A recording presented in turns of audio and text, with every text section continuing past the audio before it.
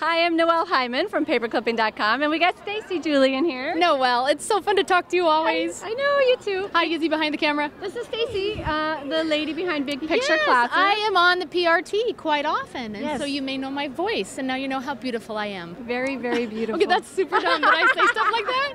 Wow.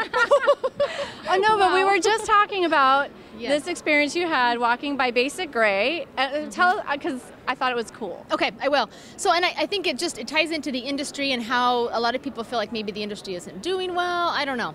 Anyway, okay, that was maybe the wrong introduction. I was walking through the Basic Gray booth, and I saw this canvas kind of art piece, and I immediately thought to myself, I don't do that.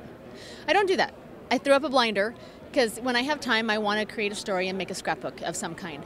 And then I went around the corner and I met Rachel Bentley is the creative director, and she said, I've got to show you something because I know you're going to love it. It has a big picture to it. And I was like, okay. And she came back around and showed it to me, and I thought, really? What is it? And they had the beautiful sort of finished project with pattern paper, but then she pulled up this other one that she had sitting on the floor, and in all of the little spaces, it looks like a quilt, but it's wrapped around canvas, okay? And all of the little squares, she had chunks of fabric that her grandmother left her after her grandmother passed away. So in Grandma's closet, she'd been a seamstress, here's all these fabrics, and so Rachel took and made memory art.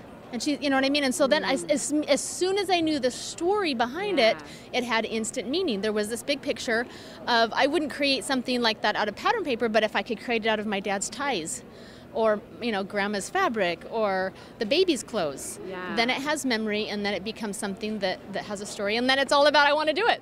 I know, that's so awesome. So I think, so we were just talking about how important it is to educate people and give them the meaning behind something so that, it's worth your time.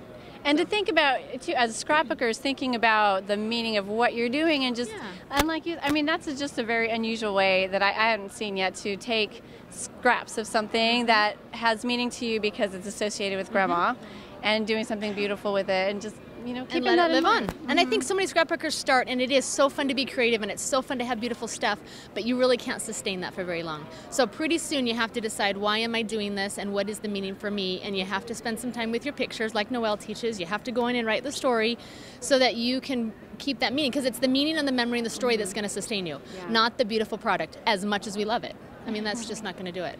All right. Find the meaning. That's our sign off. That's the I'm sign done, off. I'm done talking, and it's really hard for me to stop.